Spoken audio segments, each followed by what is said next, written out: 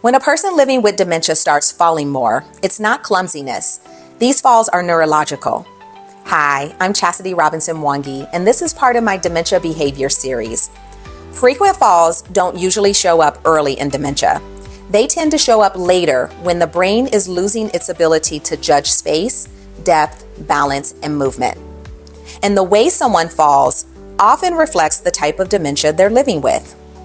Parkinson's dementia, like Lewy body dementia, you'll see shuffling, freezing, very narrow steps, and it often leads to forward falls. Frontotemporal dementia, FTD, you'll see impulsivity and poor insight, which often leads to sudden sideways falls. Alzheimer's disease, you'll see misjudgment of surfaces, depth confusion, which can then lead to backwards falls or missing the chair entirely.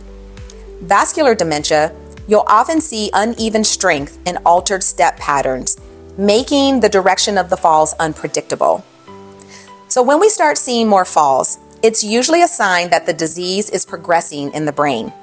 And this is where families can feel scared and sometimes blame the caregiver or the care community. But falls in dementia are almost never happening because someone isn't being watched or someone's not watching over them. They're happening because the brain is losing the ability to protect the body. When we understand what's happening, we move more from accusation to collaboration.